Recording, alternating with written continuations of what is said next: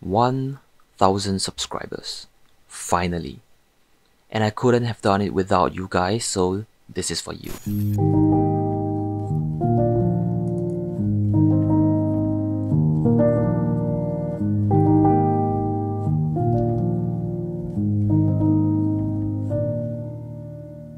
Hi, I am ZW, and I turn people into figurines. But today, I made a play button to celebrate the milestone of hitting 1,000 subscribers. Honestly, I think that the play button looks a bit boring, so I decided to add a little signature to it before printing. I'm not saying that because I don't have one yet, it's just that my OCD couldn't leave such a simplistic design alone. I think it's an occupational hazard really.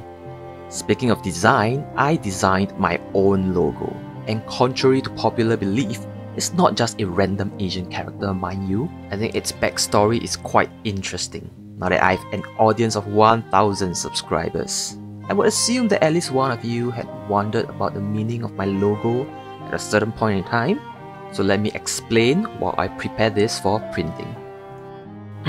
In the Japanese dictionary, the word sculpture has many different terms.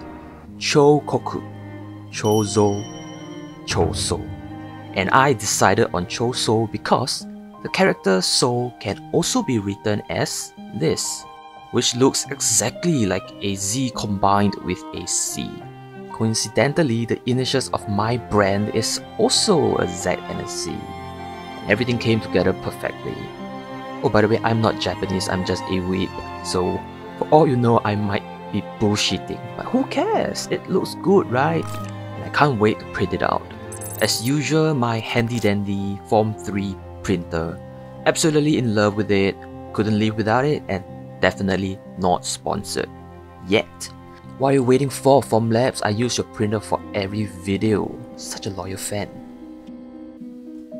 You know, it's amazing how much materials I've hoarded over the years because I didn't even need to leave my house to complete this project. I had everything I needed in my workshop. Wooden strips left over from another project, sandpaper that I just used to smooth prints, some PETG sheets I used as visors for helmets, and even these cardboard backings of a used foolscap paper back in my studying days probably 3 years ago. Who said I wouldn't need this crap after I graduate, huh, Mom? I'm just kidding, my parents keep more crap than I do. Is that why I'm a hoarder? Basically, this is a scaled down version of the old school play button. Not a silly plaque that YouTube is giving out right now, because it's an actual button. So after doing some measurements, we just need to cut the materials and assemble them.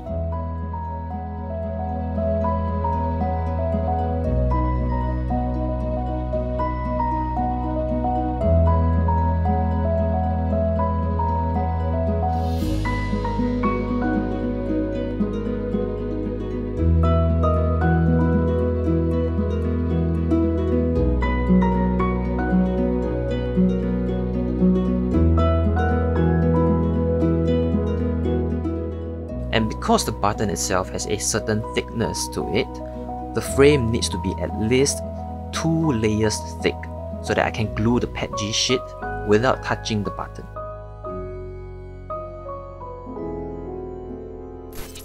Now we can take a break and return to the computer to do some Photoshop. The actual play button has some white wordings on top of the glass congratulating you on surpassing a certain number of subscribers, which is easy to replicate because it's just some words and a YouTube icon. But before that, I want to mark out where the frames would be so that I can position the words accurately. And with the borders done, I just need to type in the necessary wordings and position them properly. And of course, for printing purposes, we don't need the background, it needs to be transparent, so we gotta remove it. And before I forget, the icon needs to be white as well. So let's fix it now. It's good that my attention to detail will help me avoid the need to print another piece just to fix this mistake. And now I'm just adjusting the position and the size to make it look pretty, and we are close to the finishing line. We just need to print it on a sheet of transparency paper. Except, I am stupid because I was genuinely expecting a transparency paper with white words on it. But A regular printer doesn't have white ink. I can't believe I have taken this for granted my entire life. It's hilarious. So I went back and I filled everything black and printed again. Okay, after gluing it onto the PETG, we cover it up with the remaining wooden strips and it's done.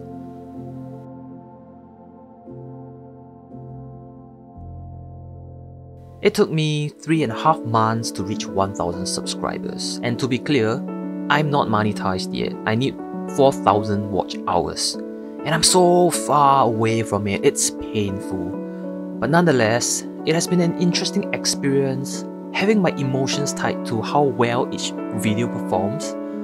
I would say this is the epitome of an emotional roller coaster. But with all my eggs in this content creation basket, I will push on. 30 figures, 40 uploads, 1,000 subs. Let's see how long it takes to reach 10,000. See you next Friday.